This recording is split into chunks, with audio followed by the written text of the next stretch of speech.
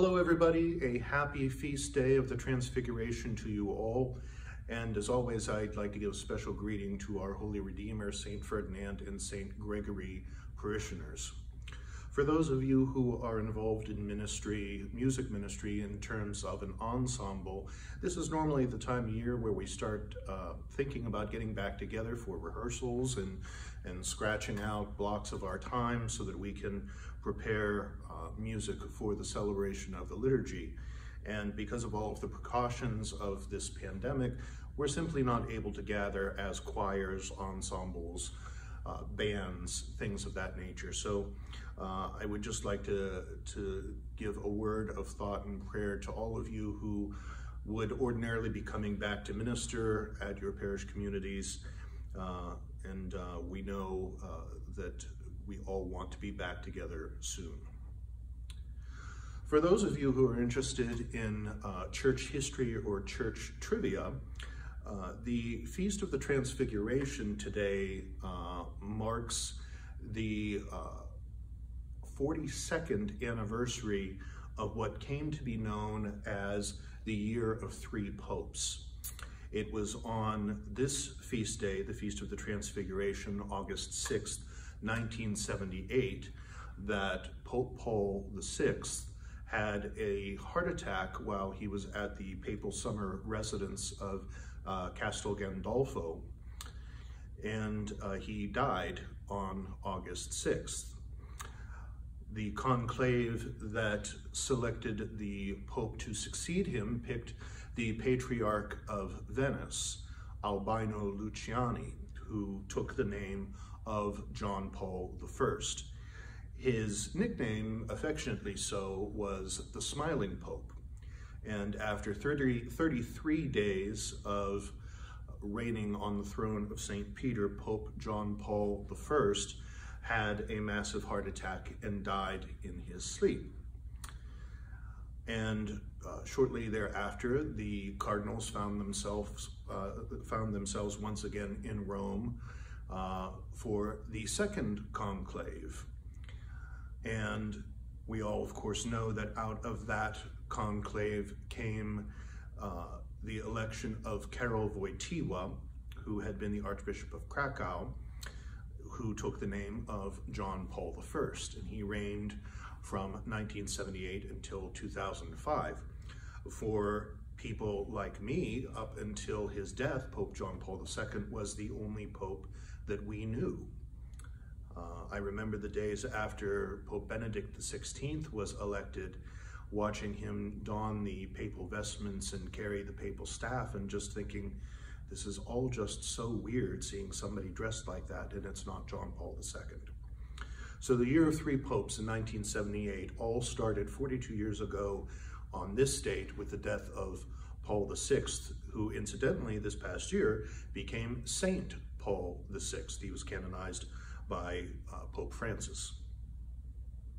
In the account of the gospel today in the Transfiguration, we see that Jesus takes Peter, James, and John up the mountain, and Jesus is transfigured before them, and he appears with Moses and Elijah, and there's this radiance to him, and Jesus is seen by the apostles in all of his glory.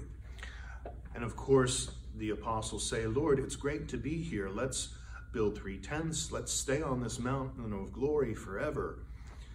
And eventually Jesus says we've got to go back down to reality, essentially. And in one of the last lines of the gospel, Jesus tells the disciples something that almost seems contradictory to us as people of faith. They're coming off the mountain. Jesus says, don't tell anybody about this until a later time. And when you think about it, isn't that kind of opposite of what we're kind of always told? We are at essence an evangelical church. It is our mission to go out to the entire world and tell people Jesus is the Son of God, he has died for your sins, and he loves you. But Jesus does the exact opposite here. He says, don't tell anybody about this. And you know, the apostles were human beings with their own faults and shortcomings, just like everybody else. And the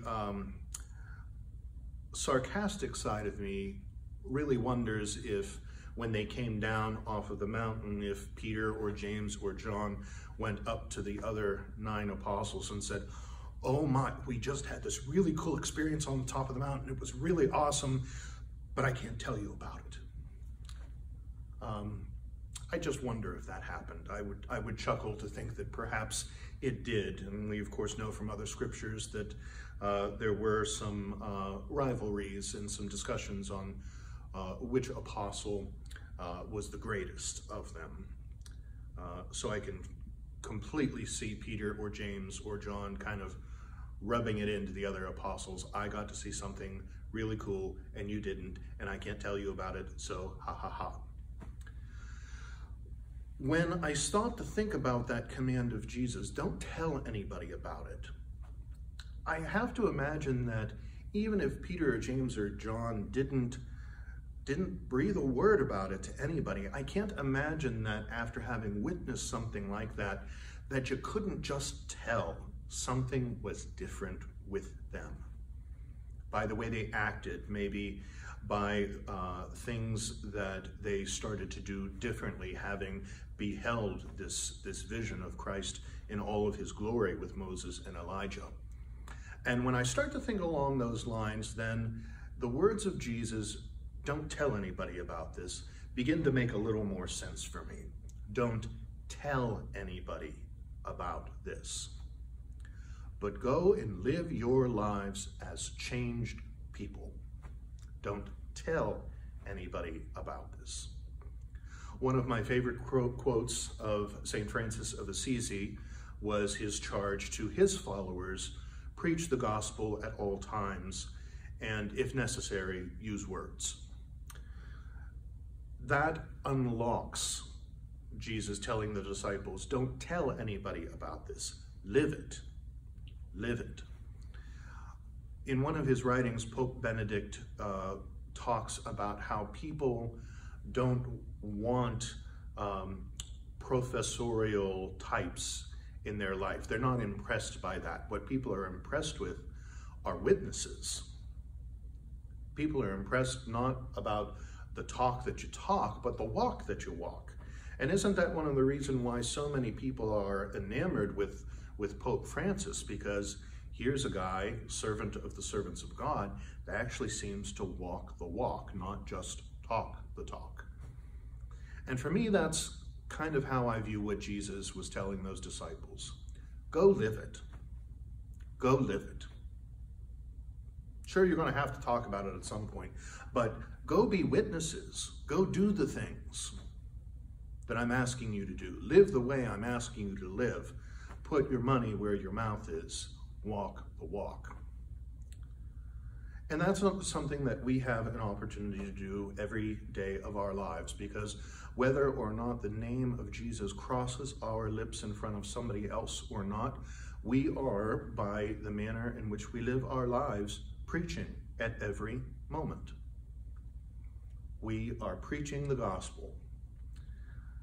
One of the options for the priest or deacon to say in dismissing the assembly from the Eucharistic liturgy is, go in peace, glorifying the Lord by your lives. And we all say, thanks be to God. We, every time we come to Mass, are sent back out into that world, not just because we've put in our hour's worth of time on a Sunday, not because we sang every note of the hymn and prayed every word of the responses, not because we did our lip service. We are sent out to then live the gospel, glorify the Lord, not by only our speech, but by our lives. And so I am going to take a page out of my own reflection just now, and in a very uncharacteristic way for me, end this reflection before 15 minutes, which, is, you all know, is highly unlike me, so that we all can go out from wherever we happen to be right now into a world, preaching the gospel at all times, using words when necessary. Don't tell anybody about this. live it. Live it and let it be evident. God bless you all.